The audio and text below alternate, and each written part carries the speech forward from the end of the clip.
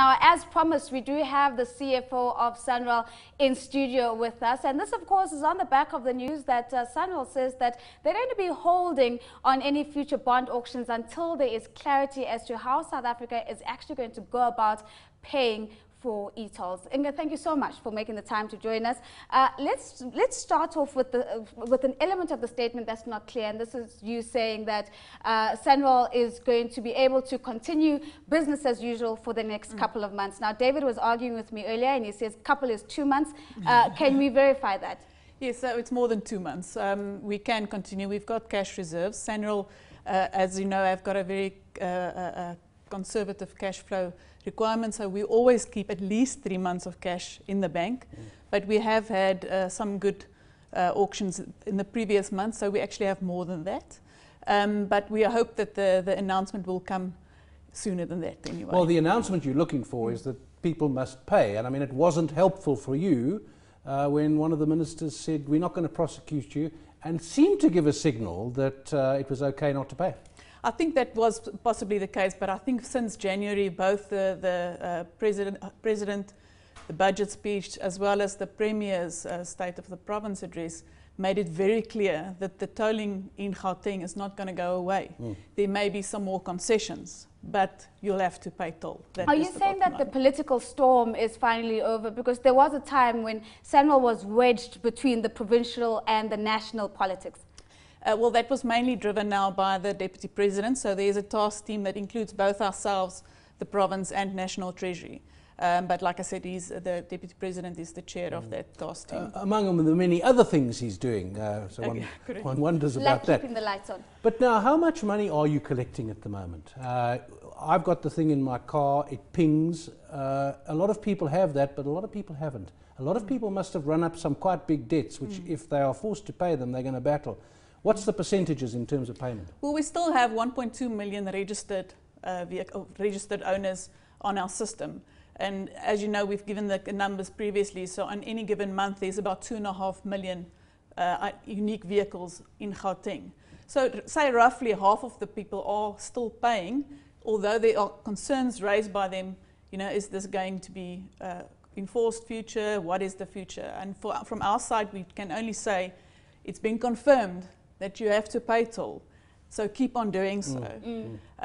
What will come now is maybe there's a dispensation that will make the future toll maybe less, or some other things being brought forward.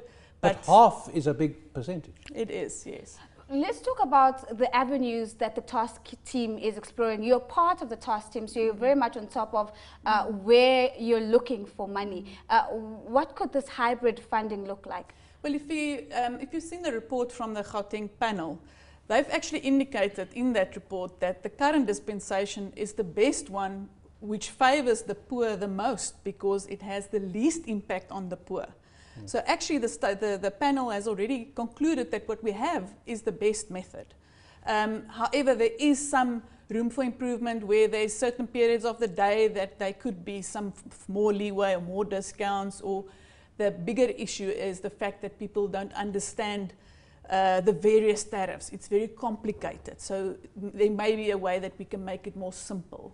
Is that your job? I mean, you've got to communicate. You can blame the politicians for telling people not to pay, but you've actually got to communicate how it works, don't you? Yes, that's SANRAL's job. So we have to say, well, we give you discounts in the middle of the night because we don't want trucks to drive during peak hours or whatever the case may be. So yes, that communication must come from us. Inge, I think communication is a very big part of this conversation, because there's always the risk that consumers might view the time between now and the task team's announcement as a victory for consumers who had no intention of paying. How are you making sure that from a brand perspective and managing that communication channel, that you keep the message consistent? I think that's what we've been trying to do, and I'm not the communications expert, but from a SANRAL side, we've continually saying, you know, you have to pay toll. It's not going to go away. Please continue to do so. It's always better to keep on paying than wait for a different. I think what worries me is that for political reasons, there will be a kind of write-off of the past debt. So everyone's got to pay from now on,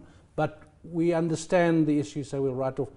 I think that would be very unfair. I've been paying all along. Exactly. So that will not happen. I mean, we can't be negative towards the people that have been supporting us. So that is a principle that is, in terms of the task team, was one of the principles that are clear. We can't prejudice the people that have been supporting us and paying throughout. And a very quick one, I mean, one of the things that I experienced today was actually being stopped at a roadblock and having the officers actually check for my e-tag. What is the legality around that? Let's just say that I didn't have one and I do have one. Can I get arrested? Do I get, can I be fined? What are my rights as a consumer? In terms of the e-tag itself, it's never been forced. You've never been, you don't have to have a tag. The tag is for free though, and you get discounts. So we've used the incentivized method as opposed to the penalized method. But the non-payment of toll, be it the e-tag tariff or any other thing, is still a criminal offence in terms of the SANRAL Act. So that's why they are checking individual cars. cars. Can check it, but I mean, to check for the tag is not necessarily the right way to do it. Well, thanks to the SANRAL CFO. Got through a lot of stuff there. It's a complicated issue. And in other ways, very simple. That's Inge Mulder, the CFO at SANRAL.